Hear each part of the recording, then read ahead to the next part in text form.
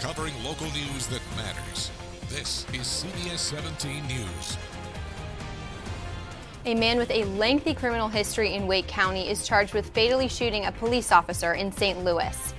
North County Cooperative Police Officer Michael Lansdorf was called to respond to a bad check at a food market on Sunday around 4:30 p.m. Lansdorf confronted the suspect, identified as Bennett Kimbrell Meeks. Now, police say the two ended up on the floor during a struggle. A bullet then struck Lansdorf in the neck, went into his spinal cord, then out the front of his chest. He was taken to a hospital and pronounced dead around 5:15 p.m. on Sunday.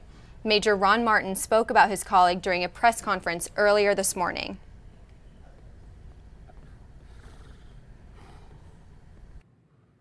If you would give him a minute. Mike was a friend of mine. I've known Mike for 20 years. Now, Meeks served time for various drug-related charges in Wake County. His most recent arrest in North Carolina came on October 28, 2017 in Raleigh. Public records show Meeks previously lived in Clayton and in Rocky Mount. Meeks was later arrested, and he was still carrying the gun used to kill Lansdorf.